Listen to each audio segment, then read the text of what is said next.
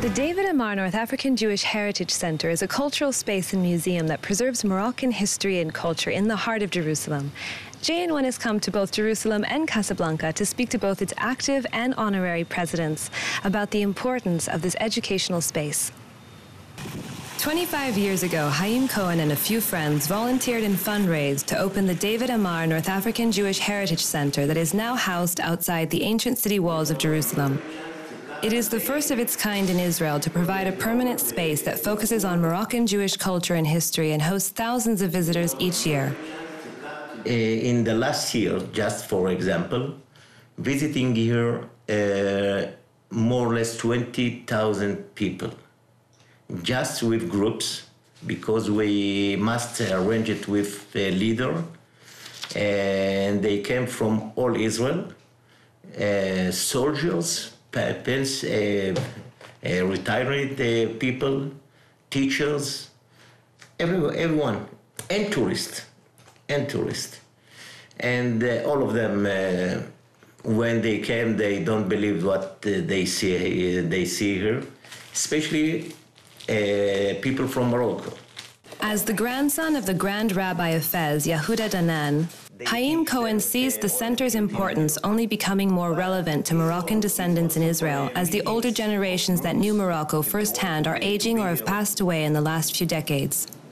One of the most important aims of the center is to show the rich history and customs of Moroccan immigrants that came to Israel and did not see their cultural roots valued positively in Israeli society. When in the 1950-52, when the Moroccan Jewish came to Israel, they was very poor. The Ashkenaz, if we can say it, from Europe, say or think that they are analphabet, they have know nothing, and it doesn't was so easy.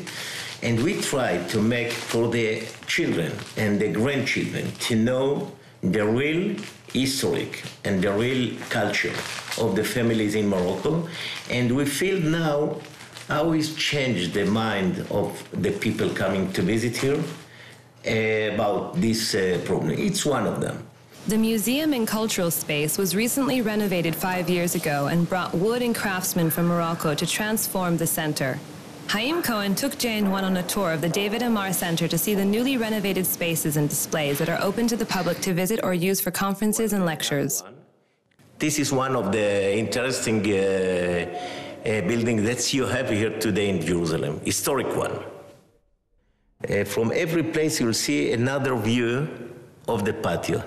Every door, it's more or less 1 year of works by hand.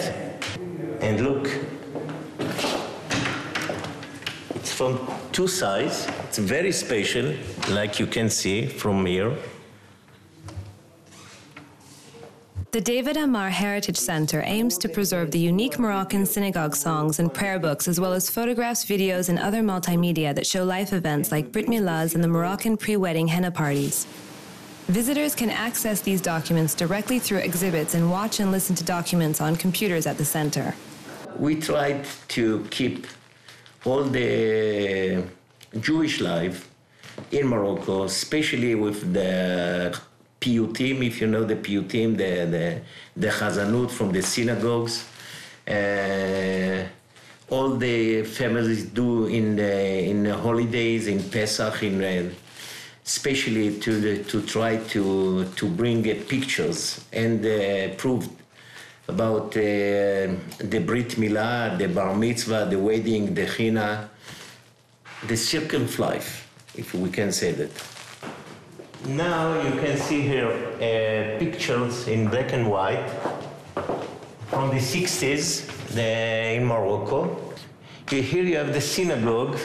It's in Marrakesh, in the Melah.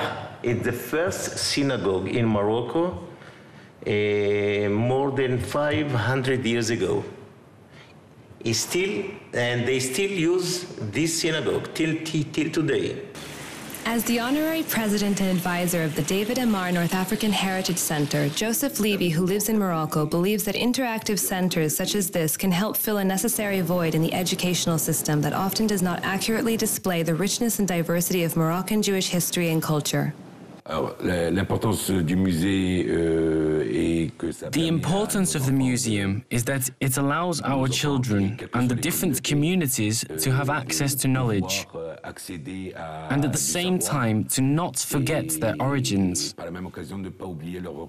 But I would like the museum to be able to spread a message of peace and love for all the different communities and all the different peoples.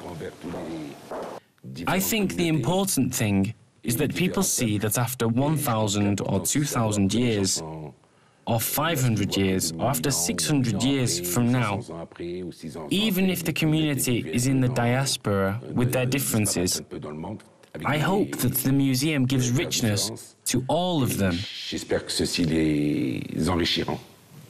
To learn more about the history of the Moroccan Jewish community while in Jerusalem, the David Amar North African Heritage Center is open to the public and can be found online. For JN1, this is Michelle Medina reporting from Casablanca.